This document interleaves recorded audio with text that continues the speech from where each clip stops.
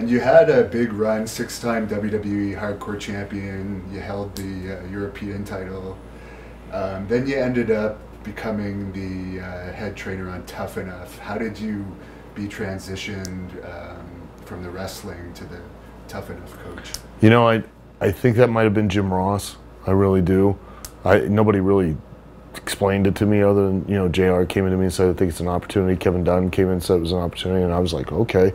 But because I'd already had an existing school, and they had at that point had even used several of the guys I trained. They had Dan, Blue Meanie, you know, there were other guys too that, you know, I'd trained in Ohio that went on to have Truth Martinis and Ring of Honor still to this day. You know, that was a guy that I brought into the business back then. So I think they knew that I had the experience and all that, and then Kevin introduced me to it turned out to be my best friend, one of my best friends, Big John Gaborik. And we met and talked, and, you know, and then that was it.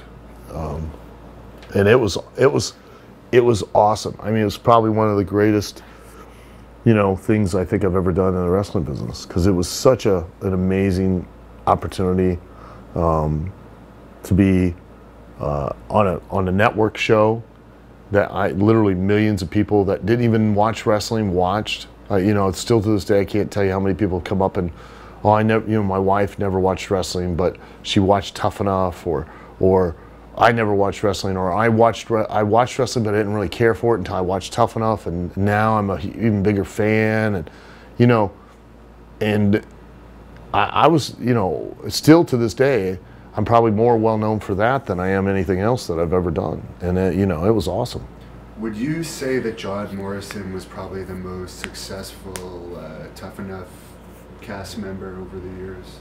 I would say, well, no, I'd say the Miz is, because I was, you know, Miz was part of Tough Enough 4. Yeah. Morrison was right up there, you know, and Josh Matthews has done an amazing job too. I mean, he's been very successful too.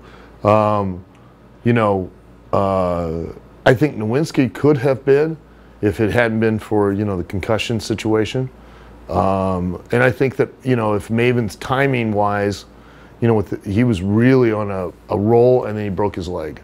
And I think that kind of, you know, threw things off for him.